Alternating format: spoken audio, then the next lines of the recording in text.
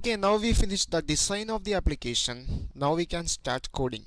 So here we are going to start the coding for registration. So the first thing, we need to set some permission for the application. So open Android manifesto.xml. Here we need the internet permission. So you have to add the internet permission. So now I add the internet permission. So close the manifesto.xml. So when user click this text view, we have to start the registration activity. So we have to start the registration form whenever user click the new user sign up form. So go to the login activity.java. We have to declare some variables for text view. So create a variable for text view. Name it as sign up. Name it as sign up text. Now we need to initialize that variable. So sign up text equal to, first typecast that one into text view. Now find it, find the view by id, r.id.sign up. Now we need to create some click listener for this text view. So sign up text dot set on click listener.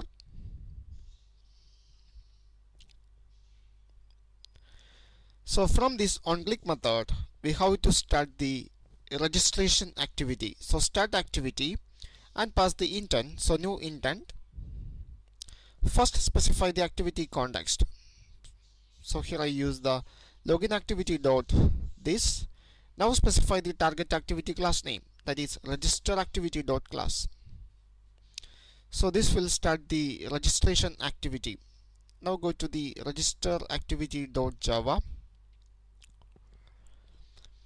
So now we need to get the data from the registration form. For that we need to declare some variables. We need some edit text variables. So we have to declare some edit text variables. So name, email.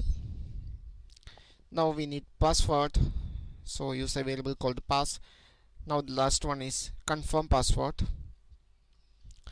Now we need to initialize these variables. First one is name.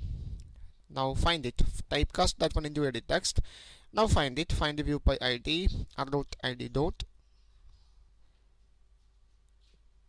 reg name. Now the second one is email. So I copy this statement. Now the second variable name is email. Now find it, reg email. Now the third one is password. So here the variable name is pass. And here the ID is reg password. And the last one is confirm pass. So the last variable is confirm pass, con pass. So here the ID is reg confirm pass, confirm password. Okay. So now we need to declare some variables for button, the register button. So here declare some variables for button. So create a variable for button. I name it as reg button. Now initialize this button variable. So reg button equal to typecast that one into button. Now find it, find the view by id, r.id.reg button. Now we need to create some click listener for this button. So reg button dot set on click listener.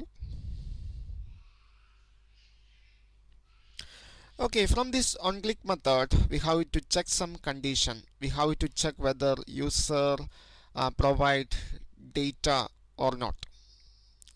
So here we need to check some condition. So if name dot get text dot toString is empty, dot equals empty, this is the first condition. Now specify the second condition. Email dot get text, email dot get text dot toString dot equals empty. This is the second condition. Now the third one, we have to check password. So the third condition, if pass dot get text dot toString dot equals empty, this is the last condition. In this case we have to display some alert dialog. So we have to prepare some alert dialog. So here I'm going to declare some builder for alert dialog. So alert dialog dot builder, I name it as builder. Now within this if loop, here I'm going to initialize that builder. So builder equal to new builder, and pass the activity context. Here the activity is register activity dot this. Okay, now provide the attributes for the builder. So builder dot set title. The title is something went wrong. Something went wrong. Now define some other attributes. So builder dot set message. Please fill the fields. Please fill all the field. This is the message. Now specify some positive button for the dialog. So builder dot set positive button. Here is the title. Now specify the click listener. So whenever user click the button on the alert dialog, we have to close the alert dialog. So dialog dot dismiss. So this is the first condition. Now we have to check other condition. Now we have to confirm whether the user password and confirm password are matching. That is the second condition. So else if pass dot get text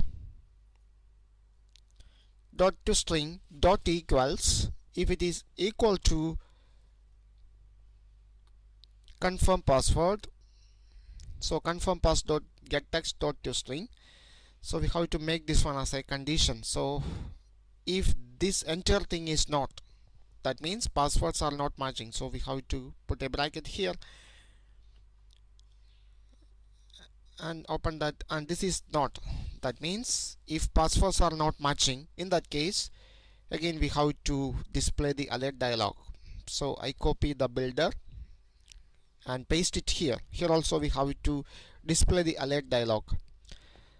So here we have to display the alert dialog. So alert dialog, I name it as alert dialog. Yeah, I name it as alert dialog. Now create it. Builder dot create. Now display the dialog. So alert dialog dot display. Sorry, show. Okay. So here also we have to display the alert dialog. So whenever user click the button on the alert dialog, here we have to reset the password field. So pass dot set text. Now confirm pass dot set to text. That means we reset password and confirm password field. And here also we have to display the alert dialog. So I copy this one and paste it here. Okay.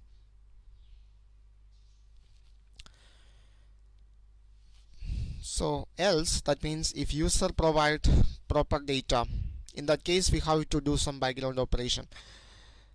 So here we need to change here. We have to make some changes here. So if the password field are not matching, we have to change the message into your passwords are not matching. Your passwords field are not matching. Okay. Now we can test it. So before going to do the background operations, we can test the application. So I run it. Select a virtual device. So now I sign up. So the registration page open. Now without fill these forms, I try to register. So the alert dialog shows. So now I enter some field, put name, put an email address. Now I put some password. Now these passwords are not matching. Now try to register. So now it shows something went wrong. You have to now this you can see that now when I click the button, it clear the password field. Now I enter the correct password and try to register. So now here we have to do some background operation.